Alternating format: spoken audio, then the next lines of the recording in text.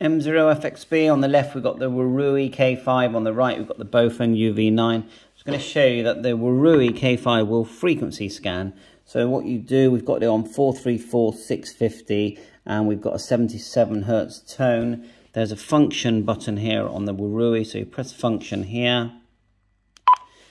You see F on the screen. I know it's really bright, you can't really see it, so I'll just let it dim down a sec. And then you hit the number 4. So we've got to be a bit quicker than that. Just push the PTT, F4. Scanning begin. Scanning will begin. We'll let it dim down so you can see it clearer. That's now in scan mode, and then we'll just key the mic.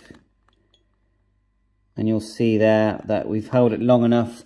M0FXB, we've got the frequency showing it slightly out.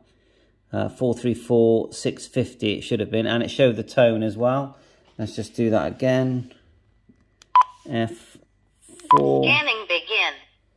Goes into scan mode. We'll hold down like so, and there you are, the frequency and the CTCSS.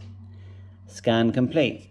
That's it really. Thanks for watching. It's the UV9 here, WURUI K5, both about the same price, around £30, 30-ish pound, delivered to the UK. VHF, UHF, they're different, they're not the same, they do work differently, but the end result is it's very similar functionality, and it's just really a preference on the design and style really of these radios. Bye for now, 7.3, thanks for watching my channel, catch you on air. The WURUI is black and white, that's why it's so bright, and the Bofun really has a colour background of blue and orange and purple. 7.3, all the best.